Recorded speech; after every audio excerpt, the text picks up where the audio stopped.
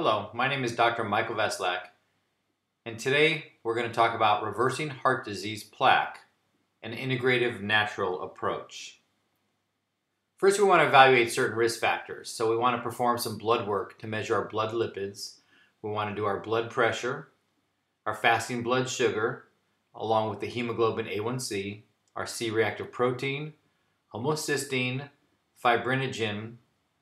We want to get an accurate measurement of your weight, and of course, family history. We recommend a CT scan of the arteries to determine the amount of plaque that is building up in the coronary arteries. This is a non-invasive, relatively inexpensive test. It has been shown that once plaque is building up, it will increase every year if there is no intervention. So some of the blood work that we like to do is the high-density lipoproteins, the low-density lipoproteins, and triglycerides. We like these numbers around 60 milligrams per deciliter. The blood pressure ideally is anything lower than 130 over 80. And blood sugar, we like the numbers between 85 and 100. Anything above 100 is considered insulin resistance, and above 115 is suggestive of diabetes. Our C-reactive protein, the number we like is less than 1, and homocysteine, ideally around 5 to 8. These are inflammatory markers that have been proven to increase the risk of heart disease and/or stroke. Some of the dietary changes we recommend are a low glycemic diet, so we want to avoid fructose, corn syrup, avoid the wheat products such as the gluten, reduce fruit intake to 1 per day, increase your vegetable intake, increase flaxseed to 2 tablespoons per day, and increase your protein intake.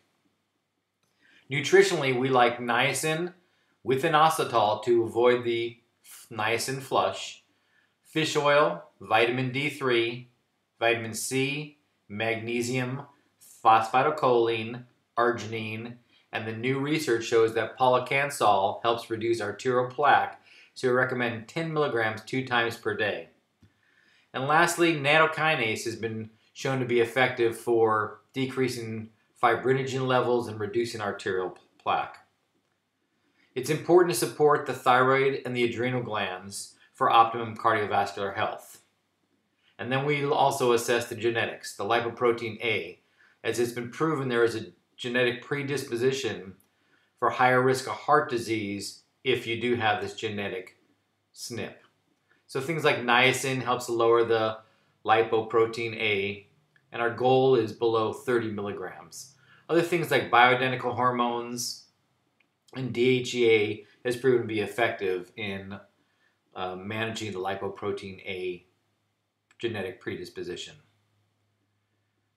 We want to do things that make us healthy, like exercise. We all know this. Walking is good. Weights with resistance band or light weights. Meditation to help reduce the stress.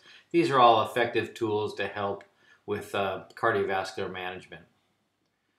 And then 3 to 6 months, we do a follow-up. We like to evaluate the labs.